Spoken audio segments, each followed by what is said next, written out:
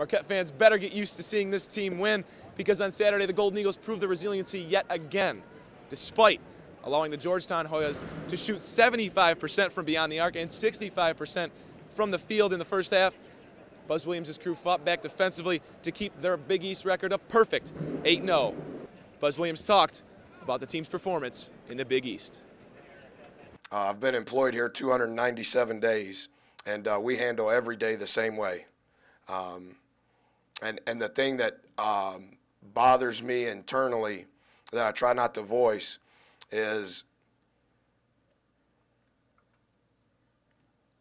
this is a really, really elite level special group. And more so than their wit, and more so than their skill set,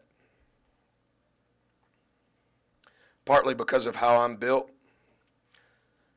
but mostly because it's been revealed, is our toughness.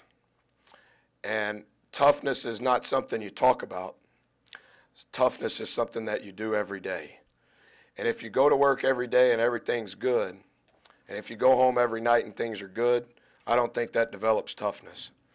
We'll do the same thing that we've done the last 297 days. And despite the incremental increases in media coverage, it's not going to change who we are, because our character has been revealed. Jerome McNeil chipped in 26 points for the Golden Eagles, while Wes Matthews and Lazar Hayward each chipped in 23 themselves. 13 forced turnovers sent the Georgetown Hoyas into a 14-point deficit they could not escape. Marquette wins tonight by 12, and they go on the road to face USF and DePaul coming up.